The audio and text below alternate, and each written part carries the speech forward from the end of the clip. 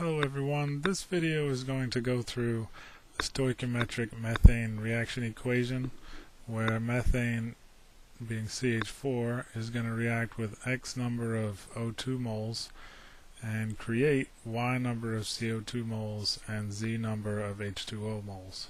So to find X, Y, and Z, we're going to do an atom balance on each side of the equation. So first we're going to look at carbon.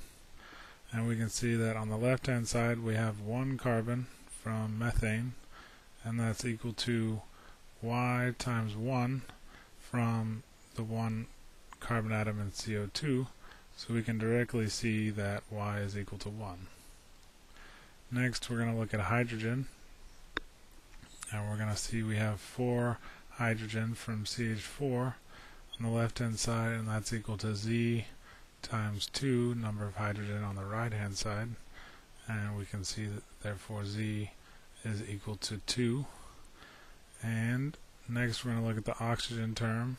So on the left hand side we can see we have X times 2 equal to Y times 2 plus Z times 1.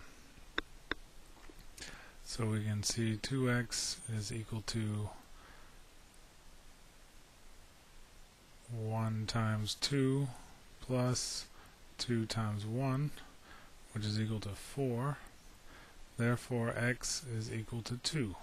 So our final combustion reaction equation is CH4 plus 2 O2 goes to 1 CO2 plus 2 H2O.